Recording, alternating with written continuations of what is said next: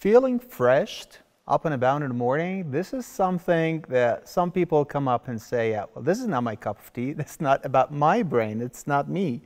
So the sense of morningness as opposed to eveningness is something that people are sharing this with their counselors, psychologists, or their sleep physician. They are saying that, literally we're not morning people. And actually for me and many of my colleagues who've been working in the field of sleep medicine for years, we see people coming to our doors and they are complaining about some issues like lack of competence or capacity of work during all hours. So they don't feel this vigilance and cognitive capacity in daytime. And they would have this excessive sleepiness during the working hours. And sometimes they feel fatigued and they just come out with this body pain and, like lack of concentration, decreased cognitive function and capacity in the early morning hours specifically. So they come with this 4 different types of complaints. They would say that I find it difficult to fall asleep. Also, some others might come out with like, I find it difficult to stay asleep. Some come up like, I find it difficult to wake up. And the others would say, I find it really difficult to stay awake during the day.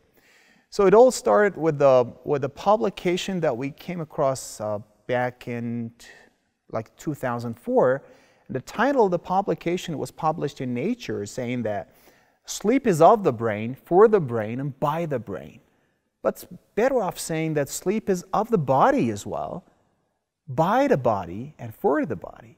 So not only the cells in the brain and the nerves and the neural cells and neurons in our central nervous system, they do have this internal programming for the genetic modulation, genetic modification of the production of subproteins that they are regulating our wake and sleep circadian rhythm. But also we have in every single cells throughout our body this is specific, circadian rhythm programming. So we got genes in our heart, in our lungs, in our kidney, in our liver, in our muscular system. So whatever we can consider in our bodily systems, we do have this circadian rhythmicity, which is constitutionalized in each and every of the cells and bodily organs and systems. So as we're talking now, let's imagine what is our body clock doing right now? And are we kind of morning type people? Some people are coming just saying, I'm not a morning person, I'm an evening person. But the question is that, are you really constitutionally like a more evening person? Is that well defined in your genes? Are you literally not able to change that for a different kind of chronotype? So what time would we get up if we are entirely free to do so? And also when we are at our most alert status during the like within the 24 hours when we're performing our level best? That's another question to ask. And at a time of the day, when do we feel that we become tired as a result of a need for sleep? And when is the best timing frame for our exercise? And how the bodily clock is going just to, put our best performance level in a way that if we are following our body clock, how and what time would choose the best fit for our physical performance? Well, the question is, are we literally an owl or a lark? So what we do in the sleep laboratories and what we study for the sleep, your biological backgrounds in each and specific case scenarios, and people come into our clinics where we see them, and some of them may complain about having this discordance between the social time and their biological time. They got to be going to work, but their body does not send the signal of, well, stay vigilant. It's very difficult for them to stay awake. So they would like normally say that we're not morning larks, we're night owls. So if we're going to plan to do something specifically important, let's plan for the evening timing frame. So it's about the circadian clock, and it's about the amplification of the circadian clock genes and also genetic association between those things and our sleep phenotype. So we have the chronotype. Some of us are genetically morning or genetically evening type, but fact of the matter is that only less than 5% of the people are genetically defined to be morning or evening type. But you know, the issue is that we are turning our body clock, we're turning our circadian rhythm to be even more evening type. So some of us would love to stay awake well into the night. We are having this tranquility, this darkness, this loneliness. You know, we don't have any environmental distractors. So we are on our own, and it's lovely for some of us to stay awake. Well into hours into the night. But by time, we're going to sort of modify, we're going to manipulate our genetic profile. And as we move, month after month, year after year, we're going to turn ourselves like an evening person. But we are not genetically an evening person, and it becomes even harder to change back. I mean, just to get back on track to be a morning person. We gotta be a morning person most of the time because we need to go to work. And when the sun shines, people go to work. So we need to just stay aligned with the social timing, right? And this is all being regulated by our internal oscillator, if you like. And it's like a 24-hour period or circadian, like a cycle of the expression and modification of the genes and also production of the proteins in each and every cells within our central nervous system. And these are being synchronized as well by time with the social environmental cues. But we have the environmental cues that are called Zeitgebers. So what are Zeitgebers? The Zeitgeber is the sunshine, is the sound of the bird. So when we wake up in the morning, when we smell the coffee from the coffee machine, this is a Zeitgeber. When we just hear the sound of the alarm clock, this is a Zeitgeber. Sometimes we should just set the clock for a specific timing in the morning, and even though the alarm goes off, but it is also sometimes hard to get out of the bed. So there are many rhythmic outputs. It's not only about sleep and wakefulness, but also our body temperature, our gene expression, and our neuronal activity. We have the circadian clock. We have the like a body clock. It's better to say that we also have the mind clock. So within some specific time frames during the 24 hours, we are at our peak performance for cognitive functions like memory, attention, learning, executive functions, reasoning, planning, language function, or sensory, motor performance and aptitude. Okay, these all refer to the circadian clock output, which is critically important. And also we have the hormonal release. So by specific time frames, that we have this, surge in some hormones that they are going to let us stay awake and vigilant as much as possible. Another question is that why is that so important? The first and foremost is that it's important and it's a cool science.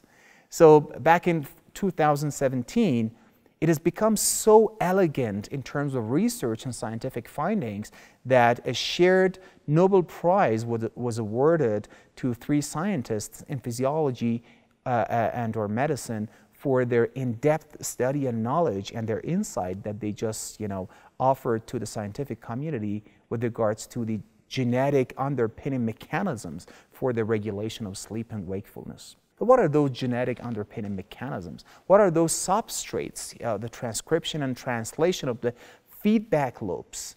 We have genes, we have couplet genes. So these 2 genes, which are called like clock and BMAL, they are actually like activators. They are heterotrimers. When we have this transcription factors, they are generating the proteins which are named as clock and BMAL. So the protein dimer is the clock BMAL dimer is promoting our sleep. And on the contrary, when we have the pair and cry as 2 other proteins, they are about just initiating and maintaining our vigilance and diurnal performance. And more specifically, when we're referring to the pair genes, the pair 3 is a specific gene that is just amplified during the day hours. But as we're approaching the night hours, then the pair and cry will get degraded, as you can see in the figure. Also, to just have this specific modulatory mechanisms that just governs this two different systems that come into play as a flip-flop, a sleep-wake circadian rhythm, we need to have some modulators. We need to have kinases. For example, CK1 delta epsilon is one of the most popular kinases which comes into play. Also, we have the autonomous cell factors that are regulating this 24 hours feedback loop drives which controls the output of the genes. And amongst all those bits and pieces, different kind of mediators and variables, for instance, we have another defining gene which is called the tau gene. And the tau gene, when it is a wild type expression of the tau gene in the animal models, when we have the hamster or rodent model in the laboratories, when they have the wild type presentation of this tau gene, then the animal would follow like a 24-hour pattern for the sleep-wake cycle. But when the tau is mutant, then we have a less than 24-hour rhythmicity because of only one single gene mutation. And that's pretty amazing, right? So we got to learn about the genetic profile, the risk or the possibility for the single nucleotide polymorphisms or any gene mutations for PER3, for clock or BMAL or cry, and make sure if the person is genetically a night type or a morning type person. But question is, are we victims of our genes? Can we literally not change the genetic profile which has been already defined? As we highlighted before, this has not been carved in stone. This has not been our genetic profile early on in the life. But we have done some modifications by our lifestyle changes, by our lifestyle habits. And by this is exactly what we refer to as, in neuroscience, we call them epigenetic modifications. So we cause persistent and permanent, in some cases, permanent changes in our gene profile by the environmental stimulation, environmental changes. That's amazing. So, but people coming to us, they're saying, you know what, doctor, I find it very difficult to sleep at night, and I find it very difficult, even more difficult to wake up in the morning. That's a question, that's the statement we get a lot. And they ask us, what should we do? We're losing our job. We're not capable of performing our daily life activities. We're not able to come out with the requirements or meet the demand of our vocational or family duties or whatever we need to come out with for our performance and personal productivity. What should we do? And we have this fatigue and bodily soreness, pain, and the drowsiness. We even have excessive daytime somnolence, and it happened that we were just having the experience for a near accident experience, or we had a fall, or we were at the middle of the discussion and then we dozed off. So this is the thing that we repeatedly get from those people coming to our setting and complaining about their sleep-wake derangements and dysregulation. Some of them are actually using lots of caffeine. They are taking stimulants, and they are not performing well at job, as I said, and they are just procrastinating their assignments. They are not doing well in their social relationships. They have issues with their cognitive aptitudes, and in terms of their behavioral control, they are off the chart. They are just having this dysregulated emotion. They have the anxiety symptoms. They become depressed by time, or they might be shouting, they might be yelling at people, or cussing at some instances. They are not doing fine.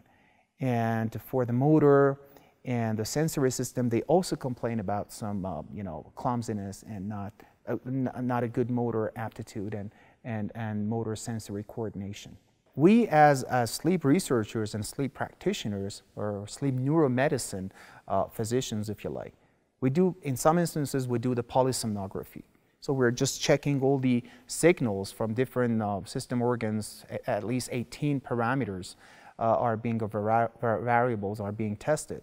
And by that, we come up with questionable diagnosis or the impression that this person is not really following a good sleep structure, macro, micro structure overnight, but during the day he is catching up more sleep. But that might be because of the chronotype, because of the endophenotype for eveningness, morningness. We give the tests.